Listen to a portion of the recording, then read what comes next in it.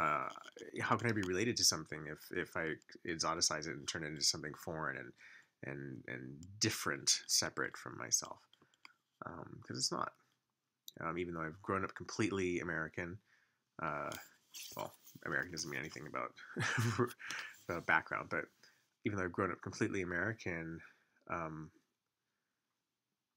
there's no getting away from my actual DNA. So I'm intrigued to see what's going to happen. But the prep work is going to be very interesting. I'm looking to as much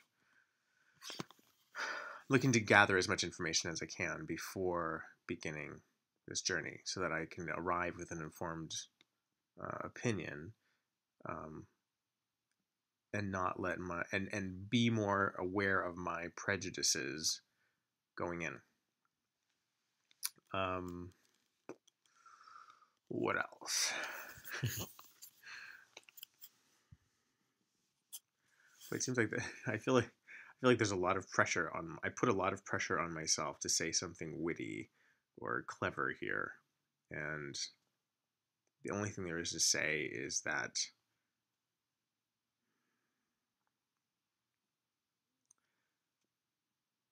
I guess I'm scared. I'm scared to. Well, there's no way to fail if there's a if the adventure is having the adventure. It will be there. I'm scared to fail in the sense of now I'm really on the line to be present. I can't get away. I can't hide out um, on my own trip and on my own documentary, my own filming. So I know I have to be courageous, and those are the four things I came up with. Again, I don't know if I mentioned that in the first already the other day.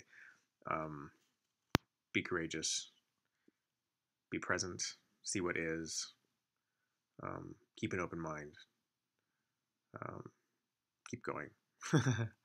Don't give up. Don't give up. I think that's another one. Don't give up. Um,